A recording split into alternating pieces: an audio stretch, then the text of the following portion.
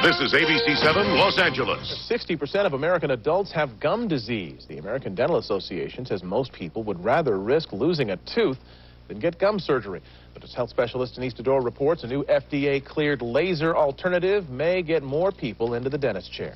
How are you doing, Linda? You feeling anything? Good. Today, Linda Drexler is doing great. Yes, she has gum disease, but at least she doesn't have to go under the knife. She's taking advantage of a newly approved laser, which means no cutting, no stitches, and hardly any downtime. So the patient is back to their daily routine, back to work right away. They can come in on their lunch hour and resume their daily activities. Gum disease is when the gum and bone erode and teeth become loose in their sockets. I was losing bone, and I did not know that either because of, this gum disease. Lynette Little is one of 100 million Americans who has gum disease. Symptoms include bad breath, red or swollen gums, bleeding when flossing or brushing, and a change in the way your teeth fit together. Left untreated, the bacteria in the mouth can travel through the bloodstream and cause heart attack and stroke. It's even linked to premature deliveries. Each year, 30,000 of us undergo painful gum amputations to treat it. But now many dentists are offering laser periodontal therapy.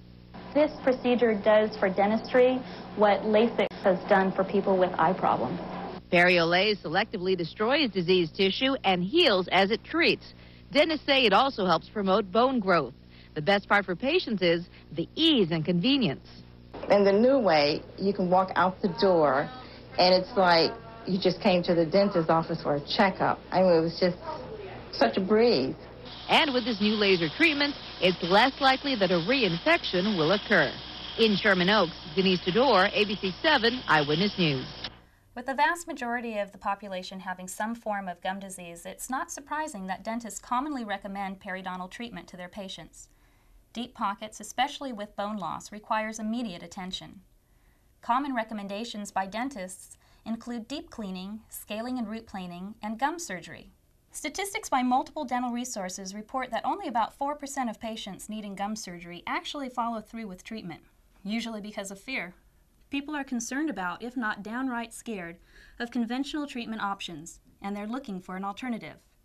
As featured on news channels and newspapers, periodicals, and dental journals around the country, specially trained laser dentists are providing the no-cut, no-sew, no-fear laser alternative for the treatment of periodontal disease.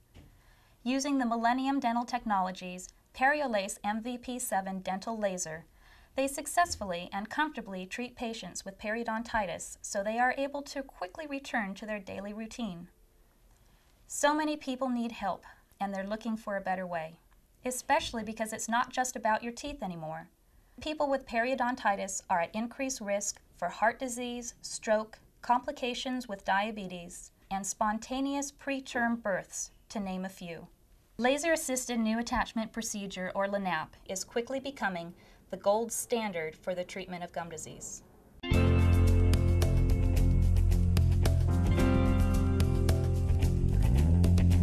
Hi, I'm Dr. Dawn Bluer, and I'm here to do your periodontal consultation. That's great. I heard that you have gum disease, and you were told that you need gum surgery, and you're looking for an alternative. That's right. I know you've probably been told about what gum disease is, but if you don't mind, I'd like to review that with you so I can talk about your periodontal treatment options, and especially why people are choosing laser periodontal therapy as their periodontal treatment of choice. Okay. Let's take a look at this picture chart. This is a picture of what a healthy tooth looks like. This is what you see when you look in your mouth. That's the tooth. This is the root. This is the bone, and the gum lays over the bone and attaches to the tooth just above the bone level. Between the gum and the tooth is a pocket or a space. We measure that using a ruler. We call it a probe, which is in 3 millimeter increments. We measure between where the gum attaches to the tooth and the top of the gum. In a healthy situation, those pockets are very shallow. Really, we'd like to see them at 3 millimeters or less. In this picture, we have a healthy 2 millimeter pocket. What happens is the bacteria that's naturally in our mouth sticks to the teeth and lives off of the food that we eat, producing this white filmy stuff. That's called plaque. Plaque is soft, we can brush it and floss it away, but we're only human and we're going to miss some of it. The stuff that we miss is usually down below the gum line and in hard to reach areas. What happens is the bacteria that live inside of the plaque irritate the gums, and the gums get a little bit puffy or inflamed. And what we have is some surface inflammation. This is called gingivitis. Most people have some inflammation or gingivitis going on somewhere, if not everywhere, in their mouth by the time 6 months rolls around since their last cleaning. That's why we recommend that people with gingivitis get their teeth cleaned twice a year. What happens if plaque sits there for long enough, eventually it turns hard into barnacles of calculus or tartar, same thing. Now the bacteria that live inside those barnacles will eventually destroy the attachment between the gum and the tooth, opening up a deeper than normal space or pocket. In this picture we see a 5mm pocket, allowing the bacteria to then start attacking the bone too. When we have attachment loss and bone loss, this is called periodontitis.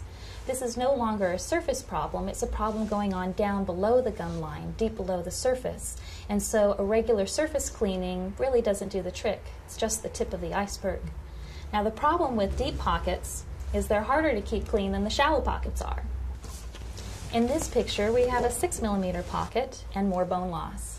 Now the issue here is if we have a 6mm pocket and the gum started up here, and we have 2 millimeters of damage at the surface, we really have about 8 millimeters of attachment loss. The reason why the gums recede is that this very inflamed tissue is easily damaged when you chew and brush your teeth.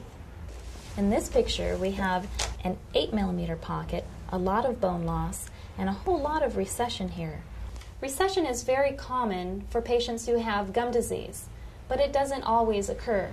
The big concern with periodontitis is as the pocket gets deeper and you lose more bone around the tooth can actually become loose and you can lose a tooth or teeth as a result of the disease. Let's take a look at this picture while we're talking about some of your treatment options for periodontal disease. Basically, we have 3. Conventional periodontal treatment includes scaling and root planing, otherwise known as deep cleaning, osteosurgery, otherwise known as gum surgery, and laser periodontal therapy, otherwise known as LANAP, or laser-assisted new attachment procedure, the first and only university-researched and FDA-approved laser periodontal treatment, requiring a specific laser and patented protocol to achieve it. Okay. Let's start with scaling and root planing. Basically, with scaling and root planing, it is a deep, aggressive cleaning. You're numb during the procedure so that we can get down to the bottom of the pocket and do a real thorough job cleaning the tooth. Now, the problem is that we have very limited access to get down to the bottom of the pocket, and we can't see down there, so we're basically working by braille. So we're likely going to miss some of the calculus, especially in the deeper pockets.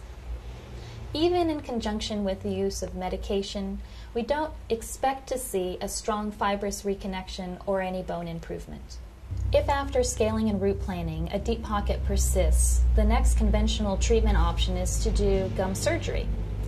Basically, if we still have a 6mm pocket and we cut the gum here and take this piece away, we've left about a 2mm pocket behind. The goal of gum surgery is to create shallow pockets with the hope that we can slow the progression of the disease process. Basically, it's the intentional reduction of the height of the gum, which doesn't look pretty and leaves the root sensitive to temperature and more prone to getting cavities. The problem with periodontitis is that most people don't find the treatment options appealing. And unfortunately, there is no cure. Even the laser isn't a magic wand. Like diabetes and high blood pressure, we can get you to a healthy level, but then we need to work to maintain you there with regular and frequent cleanings. Once a periodontal patient, always a periodontal patient. You can be treated, but it requires maintenance to keep you at a healthy level. And if you've had gum surgery and we've already cut the gums, if after some time a pocket comes back, well, we can't keep cutting you. Eventually we run out of something to work with. Now, the difference between gum surgery and laser periodontal therapy is basically the difference between treatment by amputation versus treatment by regeneration. With laser periodontal therapy, there is no intentional reduction of the height of the gum. Now, we use the laser initially between the gum and the tooth to kill bacteria inside of the pocket, which, remember, is the source of the problem. It also affects the calculus, so it's easier to remove. And we're removing this diseased lining on the inside of the pocket. without damaging the healthy fibers that live underneath.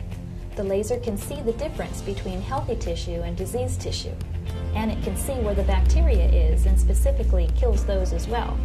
Now we have better access to get into the pocket and do a better job removing the calculus from the surface of the tooth.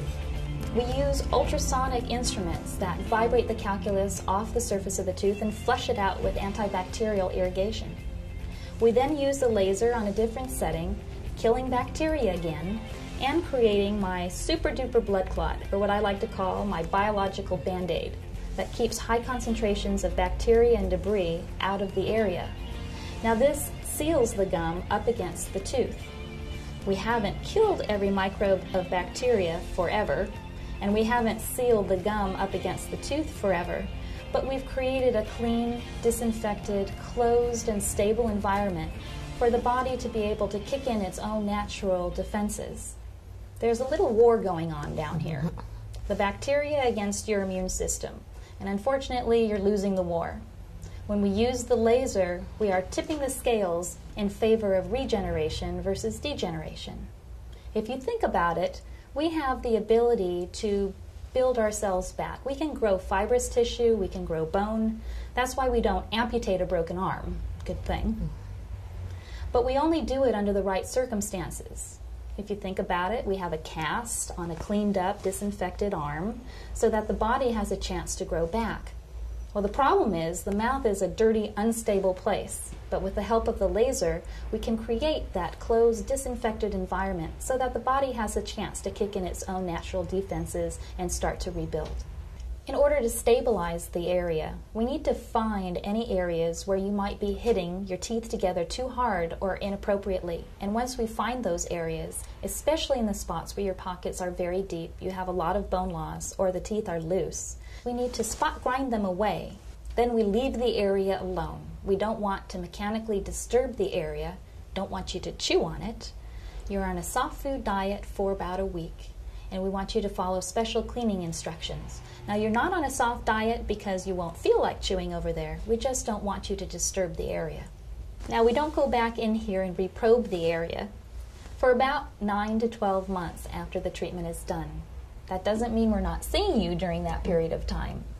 After everything is done, we'd like to see you back a month after for surface cleaning and to reevaluate the healing. And then it is the recommendation, standard recommendation for periodontal patients, that you have your teeth cleaned every 3 months to keep yourself healthy and maintained. It's the best insurance policy that you could give yourself, because we don't want to have plaque and calculus and the bacteria that live inside it start to destroy these new attachments that are starting to form in the pocket. They are more easily destroyed than what you had when your teeth and your gums were healthy. Now, we can't grow everything back that you had before, but we are consistently finding new fibrous attachment and improvement in bone quality, if not quantity. We just can't guarantee how much and where. We do routinely see pocket depths reduced by about half. And by comparison with conventional periodontal treatment, we see patients with less pain, bleeding, swelling, less reduction of the tissue height, less downtime, less recovery time, and a much greater overall patient satisfaction, and, if I might add, much greater doctor satisfaction, providing a very effective and wonderful treatment to the many patients who need it. Do you treat the whole mouth at once?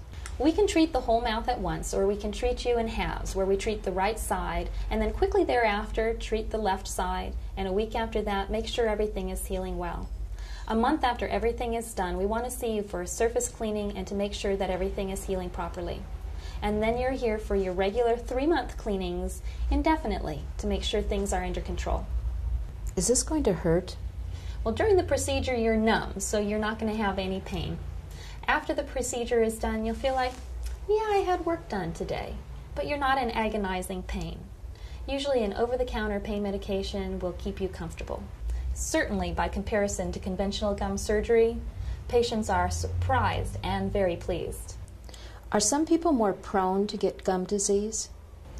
Yes, even though the direct cause of periodontitis is a bacterial infection, how you react to the presence of that bacteria is influenced by many other factors. There's a strong hereditary link to periodontitis. It may run in your family. Things like overall health, nutrition, stress levels, smoking, history of dental care or lack thereof, all play a part in how you respond to periodontal disease. Does this cost more than regular gum surgery? Typically, no. The costs are about comparable to conventional gum surgery, sometimes even less, considering that oftentimes scaling and root planing needs to be done prior to gum surgery and needs to be paid for, whereas with laser periodontal therapy, we don't require scaling and root planing to be done first. Does my insurance cover any of this? Typically, we can get some insurance benefits towards this procedure. We'll just have to look at the details of your plan and we'll let you know. My gums don't bleed, my breath doesn't smell, and I can smile without embarrassment. My teeth have never felt better. Your laser surgery put me on the fast track to a better life of healthy teeth.